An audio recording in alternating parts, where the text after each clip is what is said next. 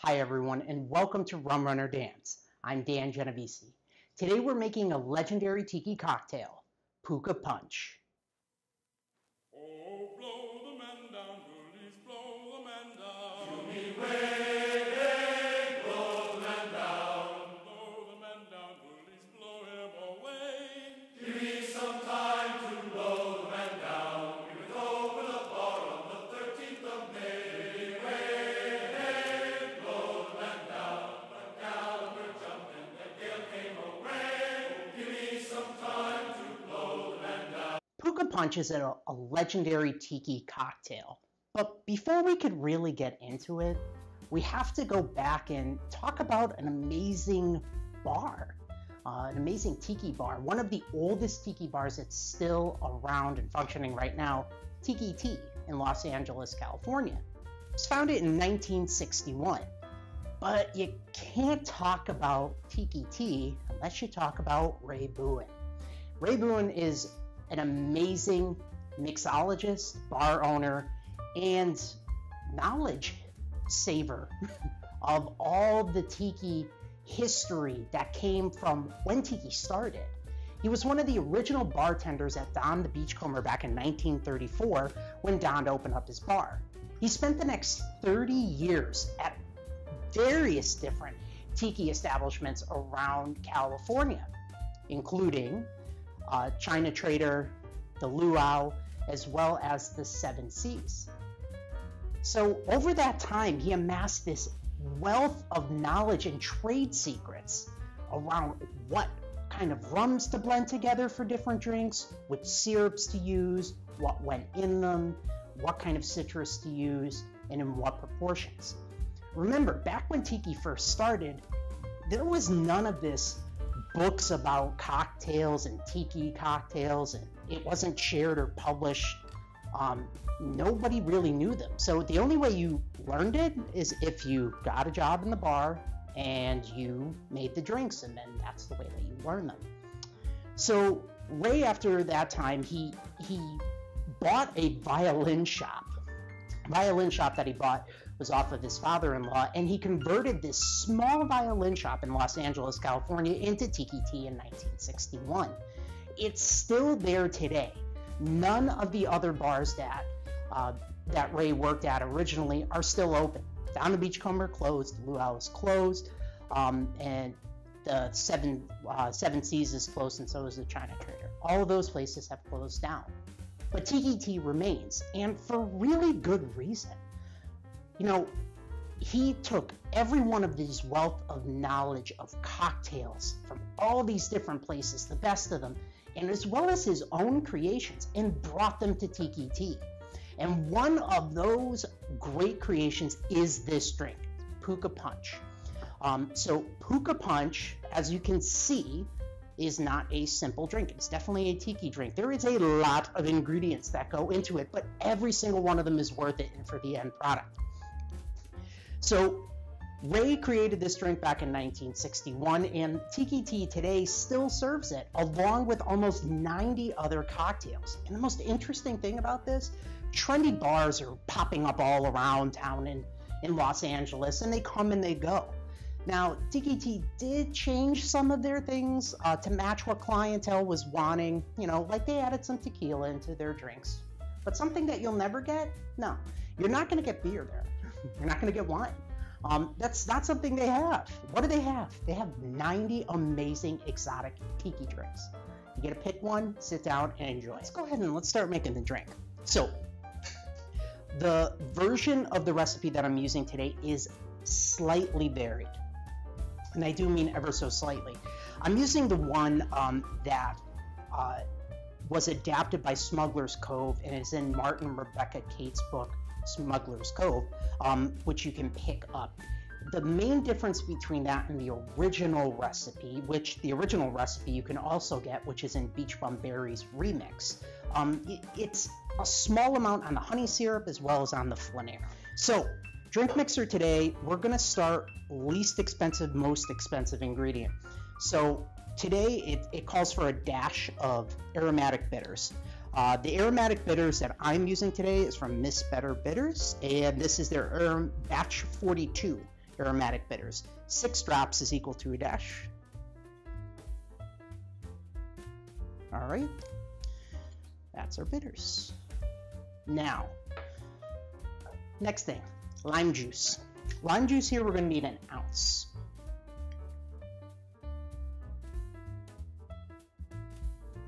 Okay.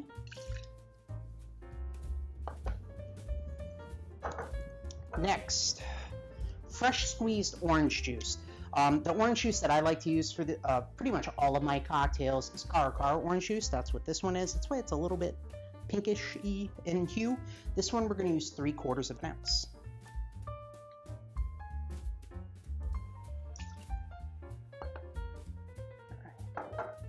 Next, this big bottle here is, this is fresh pineapple juice that I juiced myself today. If you don't have your own juicer and you don't want to juice your own pineapples, that's completely fine. You can either buy the juice fresh from a store. That's a perfectly fine alternative as long as it was juiced that day, because pineapple juice doesn't last very long. Or you can buy unsweetened canned pineapple juice. Make sure it's just unsweetened and the only ingredient on the back is pineapple juice. That should be all that's in it. You can use that, that's completely fine. This, what we're gonna need is 3/4 of an ounce as well.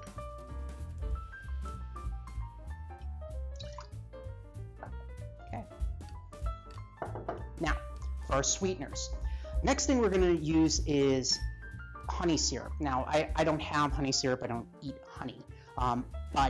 So what I'm doing here is an agave syrup, which is basically a raw organic agave and warm water mixed together. If you're going to use honey, you can use any honey that you like, as long as you like the flavor of it. I'd pick something, you know, with some good flavor to it, something that you would really like to come through in the drink. Don't pick something that's really, really light in flavor, because it will kind of just get lost then. You want to be able to taste it a little bit. I recommend that you use 2 to 1 in terms of the honey strength syrup, and all that means is twice as much honey to warm water. So in here I have 2 ounces of agave syrup and 1 ounce of warm water, and just shake it up. Works out great. And the reason that you dilute honey down, especially honey, is because when it mixes in a mixer or gets shaken, it doesn't like to shake well. It clings to things, and the colder it gets, the more it clings and more solidified it gets. By diluting it down with a little bit of water helps it to mix through. So this is going to be Smuggler's Co-version calls for an ounce of this. So we're going to use 1 ounce of our syrup. Right. Next, passion fruit syrup. A passion fruit syrup here, you can use any kind that you like, just get a good quality one. This one is homemade.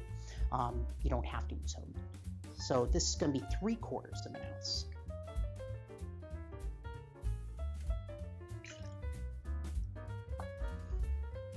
All right, next we're going to go and grab our John D. Taylor's Velvet Flanerum, new bottle. All right, so with this, we're going to use 1/2 ounce. Stuff is great. If you never had it before, it's very, very common in tiki drinks. It's also not very expensive. You can make this on your own. It takes a little while, and I'm not keen on making my own. And this product is great, so I just use that. Next, this is where it kind of depends upon your bar. Now, when you're and what rums you have. Martin and Rebecca Cate's book is really useful in the fact that they categorize rums. You probably heard me say that before. And what it does is it allows you to substitute in like rums that are made in similar ways, therefore will have similar flavors that come through. However, the end flavor profile is vastly different based upon each rum that you have. But you can get something close. So in this case, what we're looking for is a lightly aged rum.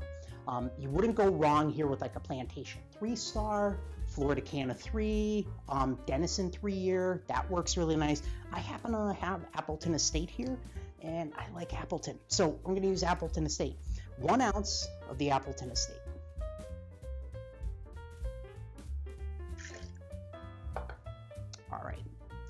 Next, what you're going to want is a blended aged rum. In this case, the one that I'm using is Plantation's Reserve. It's Plantation 5-year or Grand Reserve. I think they updated the name now. It's just called, they still have Grand Reserve written on there. Yeah. We're going to do an ounce of this guy as well. I love Plantation. Their rum is really good. Also, I have to admit, it's probably by far and away my favorite bottle with the rum. I mean, but how cool is that? I love having this bottle around. I like the rum. It's just really helpful that the bottle looks cool too. Next, what this calls for is a dark aged rum. Now, dark aged rum, this is where you can kind of go a little bit wrong pretty quick. Some rums are just dark artificially, meaning that they're colored by the manufacturer, so you have to be careful here. Martin and Rebecca Cate's book really helps identify some good ones that you can use. Only thing that they don't call for in here, but I think would work really well, is like a Hamilton Jamaican black pot stilled rum. I think it'd be fine. However, you can use Blackwell's. Would work really well with this too. I'm using Hamilton 86. This is a Demerara rum. It's a dark Demerara rum. It works amazingly well in this drink. You could also use Lemonheart and Sons 1804. Would work really, really nicely in here. This one is just 3/4 of an ounce. Okay. Now, that takes care of the ingredients that go into here.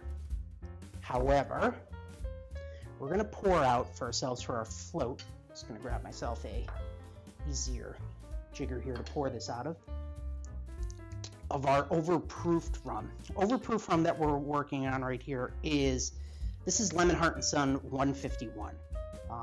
It's absolutely amazing, tasty rum. I love Hamilton 151, Lemonheart 151. You cannot go wrong with these, with those rums. All right, leave that to the side. That's going to be a float for later. Now, we need to put ice in here. So, with most of Martin and Rebecca Cate's books, all their drinks that use a drink mixer all call for 12 ounces of ice. So we're going to do 12 ounces crushed ice. Alternative to ice, crushed ice, if you don't want to pulverize it with a bar towel and a mallet, make a lot of noise in your house, or buy a really noisy ice crusher like I have, you can just go to your local Sonic and you can buy a bag of pebble ice from them. It looks really cool. They're really, really small, and they're perfect size for crushed ice. It's perfectly acceptable to use in here too. We're going to flash blend this for 4 seconds.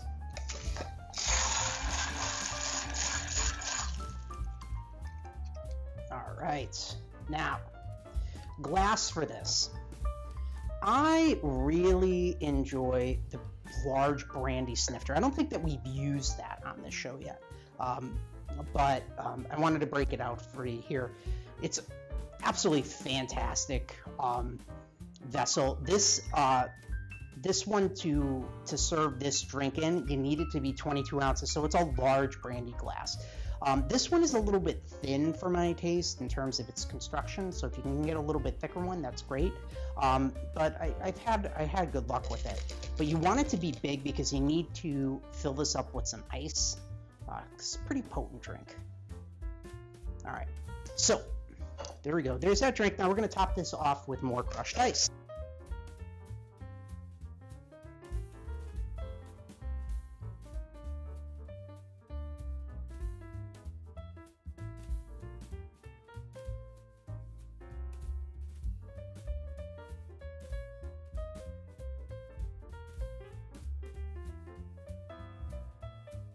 I think we're good there. Okay. Now, next thing that we're going to do here for is garnish. Garnish is really nice. It's really easy. It's really simple. So it's just going to be some mint. Before we put the mint in there, though, we're going to take our 3/4 ounce of our overproof rum. We're going to slowly pour that right over the top of that drink.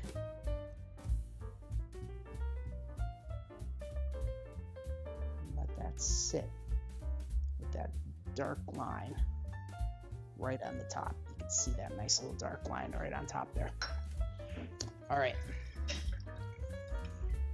Trusty mint saver.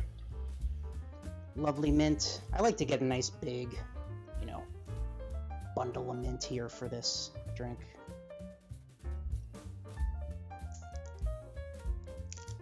Looks nice, smells beautiful. All you gotta do is just give this a little crush or a little slap. Okay, either one works. We're gonna go ahead and grab that.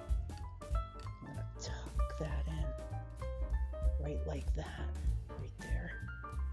Now, next thing, trusty Surfside Sips mug. So cool thing is this glass, you don't use a big straw, use a little small one here. I'm gonna use my bamboo guy with my little tiny turtle on it. For these straws here, you can click the link below, use code RUMRUNNER20, and you save 20% off your order. All right. Next, grab one of these Medalla coasters here from Woodrow Coasters. And there you have it, everyone. That Smuggler's Cove adaptation of the original 1961 Tiki-Ti recipe for Puka Punch. Now, normally right here I'd say, okay, let's give it a taste, but I'm going to do something a little bit different here this time. This drink came from Tiki-Ti. It's a bar that I have not yet been able to go to. I really got into Tiki at the beginning of COVID. I still would like to go there. Hopefully it's opened up in the future where I could actually go, but they have an amazing tradition there. Mike Buhen and Mike's son, Mike Jr., run the bar at Tiki-Ti, and every single Wednesday night there's a picture of Ray on the wall, and they do a cheers to him.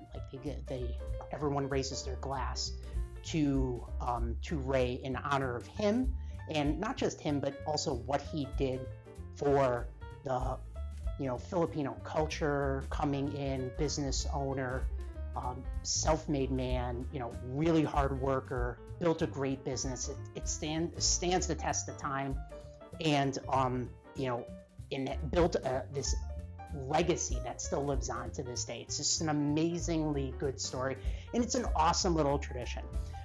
It's and it's a Wednesday night that they always do this on. Obviously, I'm not, you guys are seeing this, it's released on a Saturday, but take this recipe and make this on Wednesday.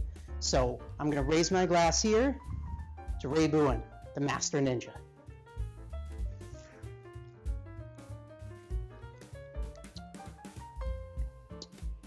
Oh man. I mean, if you like tropical drinks, you like tiki drinks. I'm not talking umbrella drinks. I'm not saying stuff like pina colada. This is the drink for you. This is a tasty, citrusy, rummy flavored drink, and it's delicious. It's absolutely delicious. The citrus melds together into this great tropical note. Nice and sweet. From the agave syrup, the honey would come through if it used honey syrup here, and that passion fruit syrup. It's nice and sharp and sweet at the same time. Sharp and sweet. The bitters, you think you would lose it with all this, but you don't. It adds a spice flavor to this. Now, with some of the rums here, you're going to get some spice flavor too, but it helps accentuate it. And this bitters, aromatic bitters, they have a good spice, good smell to them, and that comes through in the drink really nice. Flanerum, amazing. You get a little bit of that hogo note from the Appleton here. Nice, solid, rum flavor here from the 5-year. Demerara, you're getting that central Demerara flavor, which is like really oaky, and it helps with that spice flavor. And the great thing is, I'm not a mixer. So if somebody floats something on there, that's something that you're supposed to slowly let melt into the drink, and it becomes part of it. So the drink, as it starts to get, you're starting to get to the bottom, you get like this hint of like, whoa, It's a little bit of a punch of rum there. So I like to leave it there on top. You can feel free to stir it into if you'd like as well. But I save that till the end. But this would definitely give you a little bit more of a kick, and it'll also give you that oak flavor, nice forward oak flavor. It's an absolutely fantastic drink. I recommend that all of you guys give it a try. If you can, make it on Wednesday, and after you make it, raise your glass to Ray, and just remember, all the people that worked really hard and made themselves into the great success that they were, and that those successes and those legacies are still living on today. So that's it for our show today. Thank you everyone for tuning in. Thank you to all our subscribers. And if you haven't, please click that subscribe and that little bell button. You get notified every single time one of our shows is coming out. And until next time, everybody, Kole Maluna. Oh. Yeah, I'm going to drink the whole thing. But you knew that.